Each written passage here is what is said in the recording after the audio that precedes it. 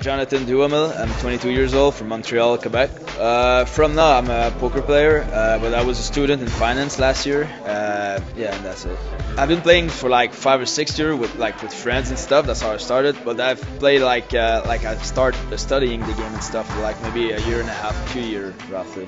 I play mostly online cash games. I go sometimes play in live casinos or live tournaments, but mostly I play online cash games. I play like 8 to 10 tables at a time of between 2-4 and 10-20 no limit hold'em. Yeah, it feels very good, very good. I mean, it's a cool feeling. I don't know what's happening right now, to be honest. It's just a very cool feeling, and just looking forward to go back November 9 and win it. Yeah.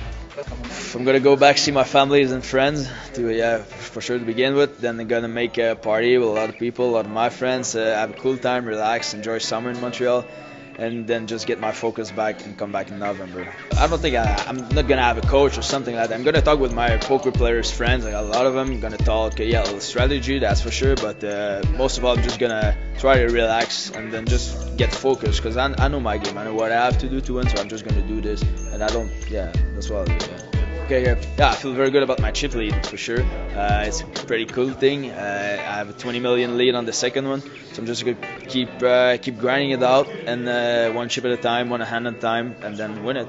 Yeah, well, to be honest, all the players are very good. It's a very tough table, so I don't know. I'm gonna try to play my best against everybody, because everybody can. If anybody cash cards, I mean, it's gonna be tough. So just make no mistakes and play them one-on-one, and yeah.